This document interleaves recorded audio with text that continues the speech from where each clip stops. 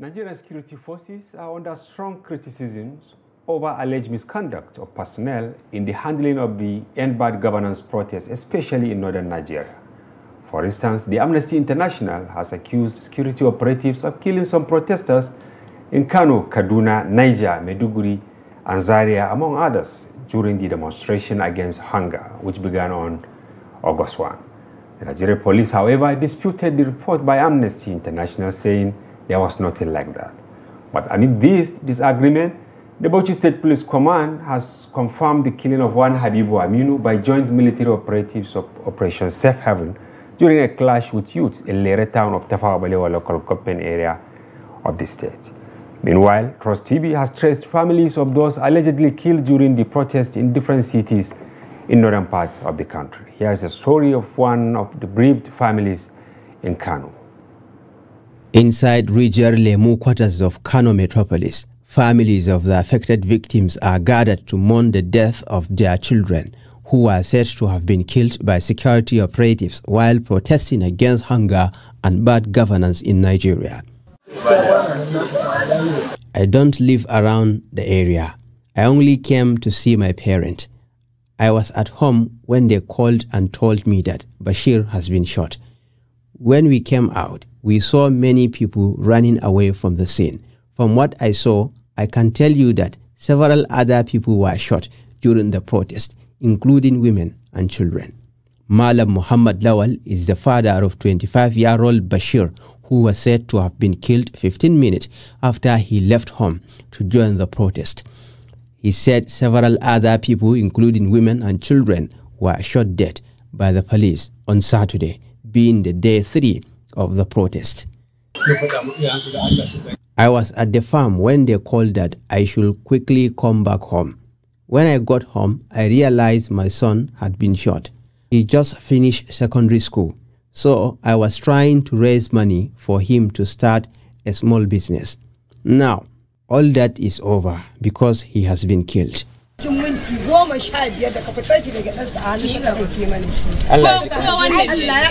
According to some relatives of other victims, the protesters were chanting anti-government songs when suddenly security operatives arrived at the scene, firing tear gas, canisters in the first instance, and then live bullets when the crowd became too much to handle.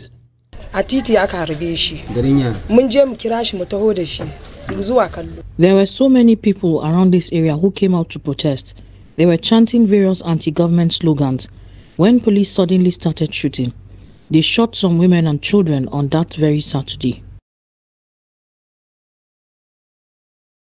A touching story from Kano. And tonight on Daily Politics, we seek to analyze the conduct of Nigerian security operatives in the coverage of the End Bad Governance protest. Our guest is the country director, Amnesty International Nigeria, Sanusi. Welcome to the show. Thank you, Hamza. And I'm Hamza Idris. I'll be moderating the conversation tonight. To set the ball rolling, here are some tidbits.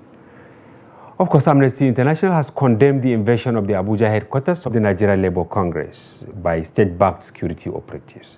In a statement, the director of Amnesty, Sanusi, said the raid by security personnel in Nigeria undermines workers' rights to organize, bargain collectively, and take industrial action. The union said heavily armed security personnel stormed and razed its head office in the nation's capital on Wednesday night. However, the Department of State Service has denied any involvement in the raid. And elsewhere, the Pan-Yoruba socio-political group, Afenifere, has asked the federal government to probe killings, alleged foreign interest, and calls for military intervention during the nationwide protests in the country. This was contained in a communique issued after its expanded National Executive Committee meeting and signed by its national leader, Chief Ayo Adebanjo, and National Publicity Secretary, Prince Justice Falloy. The group said that the federal government should investigate deliberate violation of rights, particularly the circumstances of the killing of those who died in the protests, and bring to book those responsible, including security agents, proven to be culpable in these regards.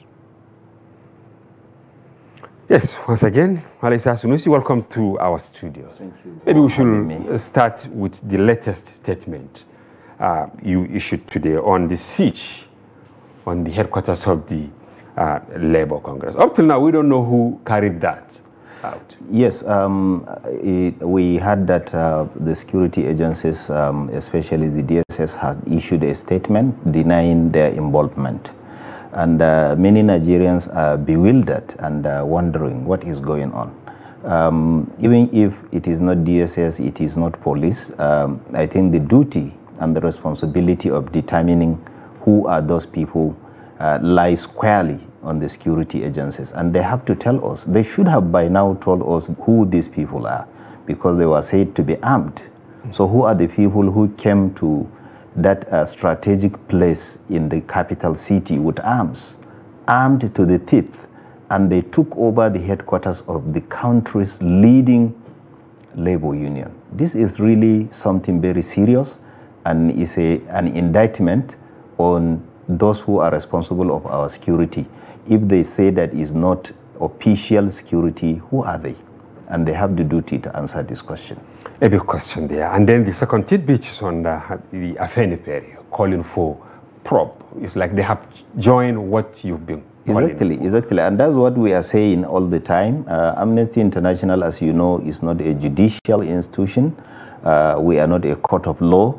Therefore, whenever we do our research, and our research is evidence-based, is a process that has standards that we apply across the world. So we always say that the government should investigate. We use this word so many times to the extent that sometimes I feel that we are overflowing the word itself. Investigate. Investigation has some importance. Number one, it reveals the truth. Number two, it gives you the opportunity to understand where you have lapses. And number three, an investigation can give you the opportunity to be better the next time. Unfortunately, investigation is like, in Nigeria, we are allergic to the word investigation. And whenever these atrocities happen, we ask the Nigerian security agencies or the military or the police to carry out investigation. We believe that they are resourceful enough, they are credible enough, they are effective enough, and they have ample resources and power to summon people, question them. Unfortunately, that never happened. So even this call by Afenifere is a call repeated by so many credible people and organizations and the civil society. Investigate what happened, how people lost their lives, what happened across the country from the 1st of August. Unfortunately, not a single institution of government has yet mentioned that it is going to investigate what happened, and that is really unfortunate. And the scary part, not even investigating, to even admit, is becoming a problem. For instance, on the first day, after you issued a statement, you gave figure 13, if I'm correct. Yes. But the police said there was nothing like that. How do you feel, when... Well, Amnesty International, we are used to being responded to denials. It's not something new. So whenever we do a thorough work, we sit down and expect denial. You think such things doesn't demoralize you to say, okay, they said I'm lying? Well, we have evidence.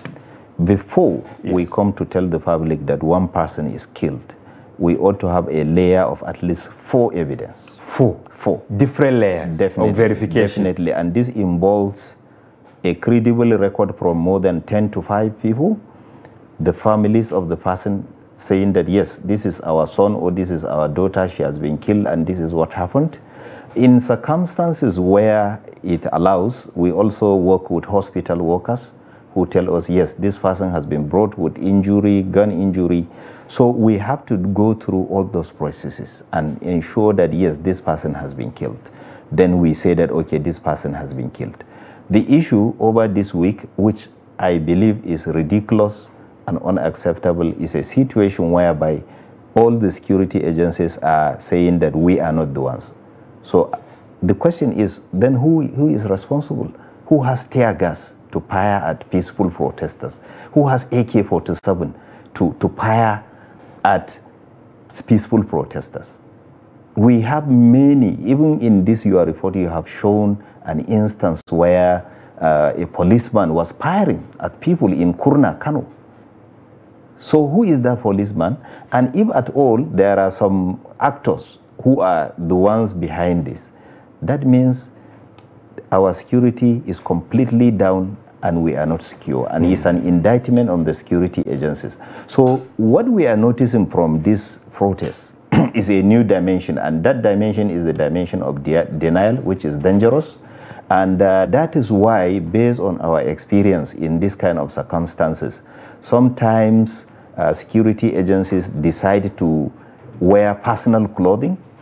Sometimes they refuse to make themselves identifiable. They go in vehicles that are not properly numbered or licensed. So at the end of the day, you can never pin down the crime to them. This is a tactic that is widely used in countries where there are peaceful protests and there was a very bloody crackdown. So this is what we are witnessing, where we have people, the police and other agencies saying that we are not the ones. So who are they? Big question. Now, state-specific cases. Up to now, especially we in the media, we are in a serious dilemma because residents will call and say something happened. But when we contact relevant security agencies, they say that they are not aware. Do you have some specific cases, for instance, in Kano, which is not in public domain, in Borno or in Katsina, that you think you will share with our viewers? Well, let me give you one example of what happened in Samaru area. A boy of 16 was killed by a soldier. And the situation in which that boy was killed is completely unprovoked. Even the military had admitted a responsibility. I think they even visited the... They gave them 300,000. 300,000. I saw it on social media. Some say it's for burial. So the fact that they admitted is a sign that it happened. So let us say they admitted and it happened. But the issue is, what are they doing to tell us the kind of process or what they are doing? They say they have arrested the soldier that committed that crime. But at the end of the day, that's the end of it. You will never hear about it. And there was a case in Azare, that video that went widely viral. Someone shot a teenager at close range. He shot the teenager at close range and he died instantly. And that person, up to now, you know, there was denial about who he is or what he is. Yes. But the question I always want people to be asking, who are those that confronted those protesters in mufti, in personal clothing, in black, uniform? Who are they? It is this. Are we saying that, you know, some people came into our country with guns and specifically went ahead and confronted? Or the bandits we are contending with. Very good. So this is the issue. And let me give you another example of a very sad story we hear from Katsina around Kofa Sauri, where we had that some people came out and gathered to demonstrate, and they were confronted by tear gas and firearms. And all our sources said it was the police. And when those people, there is a general hospital nearby, and people ran into that general hospital, and running after them, the security agencies fired a lot of disproportionate tear gas into that hospital. Into hospital? Yes. In Katsina? Yes, definitely. So we are still investigating this about injuries and death. We already have audiovisual evidence about that, but we are still investigating. You even have audiovisual? Yes. So the issue is, for how long will our country continue like this? That is the question. Why is it that whenever you have peaceful protests, protesters are confronted with firearms? Is AK-47 the appropriate, proportionate response to people who are not carrying any arm at all? Of course, I will ask you more on that, but I would like to make our viewers know that we made an attempt to actually have any of the police or any of the security agencies to be on this program so that they can respond to some of these issues, some of these verifiable facts that Mr. Isa Sanusi is giving, but to no avail. So maybe after we finish, maybe they will now try to respond. Now, how do you think security operatives should even approach protesters? in the first instance? Well, the international law is very clear about peaceful protest. Now, I want to start from the beginning. Okay. And the beginning is that politicians or political leaders or security personnel, they have to accept the fact that Nigerians have the right to peaceful protest. No matter who is the president, no matter how good he is, no matter how bad he is, Nigerians have the right to peaceful protest, and nobody has the right to deny that right. Okay. Number two, in a civic, democratic, free society, that right is very important. We have a situation in this country whereby those who are supporting government can come out and do a lot of protest, and they will start in peace and finish in peace. But when you have an opinion that is dissenting, the reason why you are, whether is because there is too much banditry in your state and you want to come out and talk or and protest, you see that you are facing a lot of obstacles. But the duty of the security agencies, according to the international law, is that they should facilitate protest. They should facilitate? Yes, they should facilitate. That is what the international law says. They should facilitate. And facilitating does not mean providing protesters with placards. It means making sure that infiltrators don't come into them, and making sure that they do their protest from the beginning to the end peacefully, without allowing infiltrators or thugs to interfere, and without anybody from the protesters going out of his way to do anything wrong. They have the right to say, okay, you can't do this. You have to go back into the protest. Or if somebody from outside, a thug, came with a weapon, they have the right to say, no, you can't go in. You can even arrest him. This is their responsibility according to international law, which Nigeria has signed off to. And while the protest is going on, it is very clear about the international law is very clear about the use of force.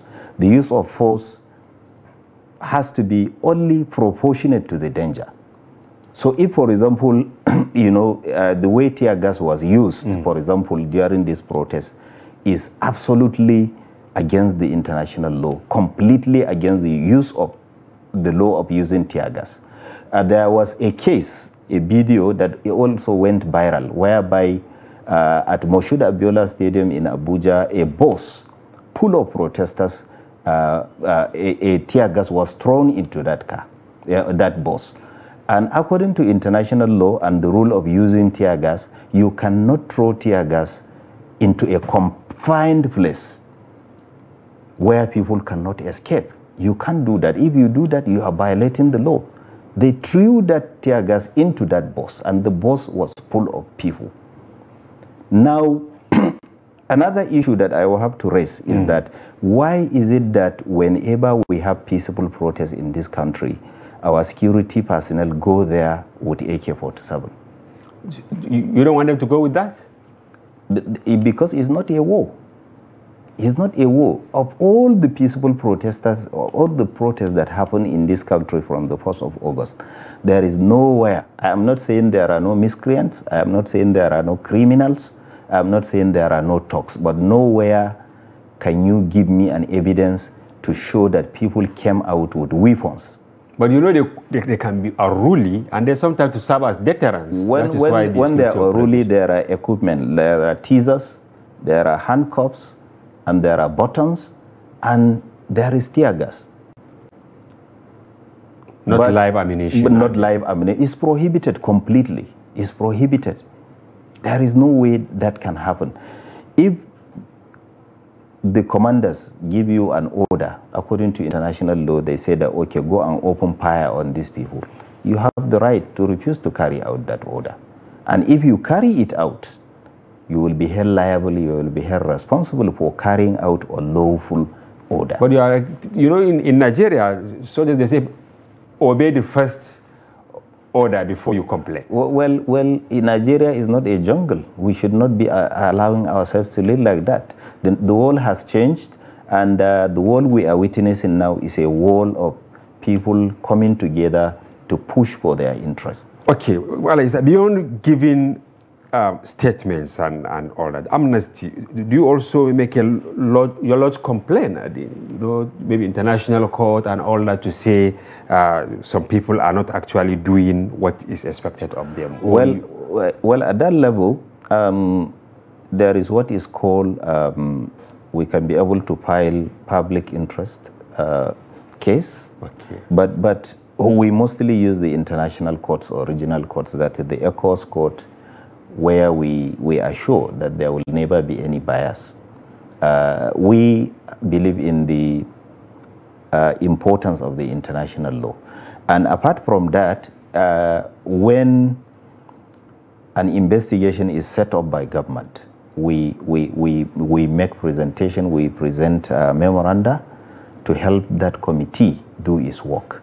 We can even share our findings and our evidences with those kind of committees. Unfortunately, up to now, no one is even talking about those committees, which is really shocking to everyone. And Nigerian authorities, on many occasions, they accuse you of being meddlesome interlopers. That's what is your business and all that. Do you feel pained by that, or is it out of ignorance? Definitely we feel pained, because we are not politicians in the first place. Number two, we don't partake in political things. We don't have any political interest. We are not affiliated to any religion. We are not affiliated to any ideology, even democracy, because we know that sometimes democracy produces the most ruthless dictators and tyrants. So we don't even believe in any ideology. What we believe in is humanity and human rights. And we, over the years, have been facing a lot of backlash, a lot of threats to our lives, a lot of attacks, a lot of sabotage, a lot of things we have been facing. I don't want to say them because it is not about us, it is about the people.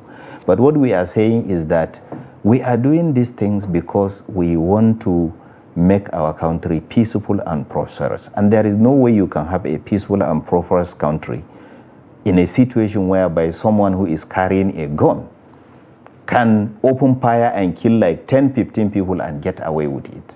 There is no way you can have prosperity in that kind of country. And that is why we are saying that let us have a society that is respecting human rights. Let us make sure that our security agencies, we hold them in high esteem, we respect them, and every individual must also value the work they do, because they are sacrificing their lives to protect all of us. Yeah. But at the same time, we are saying that do it according to the law. Do not allow yourself to be used to undermine the people and their rights, because the very people that you are protecting should not be the very people you kill just because they are raising placards asking for better life, asking for end to hunger, asking for end to corruption and mismanagement of public resources. Your priority should be going after the bandits that have been killing our people for years. Terrorists have been killing our people.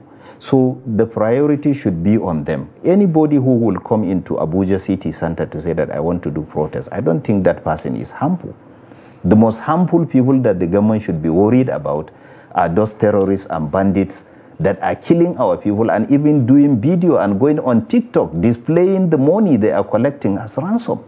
We now live in a situation whereby people are abducted and sold. Sold in the sense that they will call your family and ask you to pay some millions. But if you don't pay, they will kill your family member. And many families have to struggle with agony, generate that money, sell whatever they have in this world, and pay the bandits, and nothing happens. So we should be worried about those things, not the harmless people who are civil, who are law-abiding, who don't carry arms, who don't sabotage Nigeria, who come out to say we are hungry. All right. Finally, because we have run out of time, do you see the mismanagement of utterances by politicians, in the prelude to the protest, and what lessons should they learn going forward? Well, ahead of the protest, we noticed quite unusual, harmful rhetorics from politicians and government appointees, and their supporters saying that it is going to be bloody, it is going to be, there will be looting, and there will be crisis, there will be everything. We believe that all those utterances are reckless, misguided, and they were aimed at creating a situation whereby Nigerians will never be able to exercise their right to peaceful protest. Even when people, like in Lagos, people who are told that, okay, you have to confine yourself to Freedom Park. In Abuja, they say you have to go to the stadium. Unfortunately, those people that go to the stadium were also attacked by security personnel. Yes, all right, Isa Sanusi, I wish we have more time. Thank you for coming to the program. Thank you very much. Yes, viewers, this is Isa Sanusi, Country Director of Amnesty International. We reviewed what happened, and we hope to have you some other time. Thank you very much.